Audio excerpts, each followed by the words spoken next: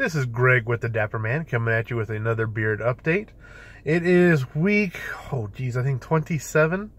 I'm more than halfway done with my year to challenge, and it's time for another update. Like I said, as you can see, it's nice and full. Still a little shorter on the sides, which I think is interesting. It's like I said, it's a little fuzzy or frilly and poofy on the sides. It really hasn't started to straighten out yet. I'm hoping that it will. Mustache, right side's a little more full. So my right is a little more full than the left. Still haven't been able to quite handlebar it yet, but I'm hoping it'll fill out a little bit more and actually will be able to handlebar it. I do have to use mustache wax when I eat, otherwise I do end up trying to eat my mustache, which kind of hurts. So I definitely have to use mustache wax for that. Down at the bottom, it's pretty much blended in pretty well. I still need to actually get Mrs. Dapper Man's little tape measure and actually see how long it actually is. The gray is blended in pretty well, and it's looking pretty good. I'm still have to use my Kent comb quite often to keep, the frizzies in line. I'm using, like I said, I'm still using that Honest Amish beard oil, balm, and wax. For the mustache, I use Wild Willie's mustache wax just because it comes in an easier applicator. Looks more like a tube of chapstick.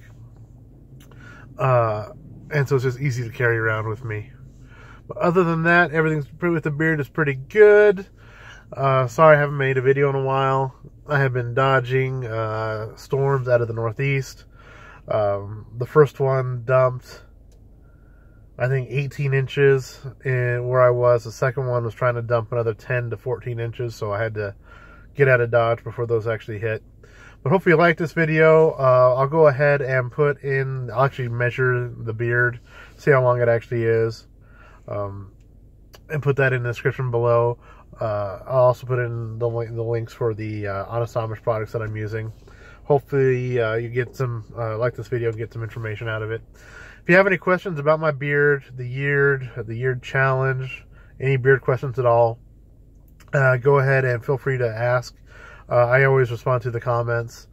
I will be working on a video on choosing your first pipe and pipe tobacco here pretty quickly.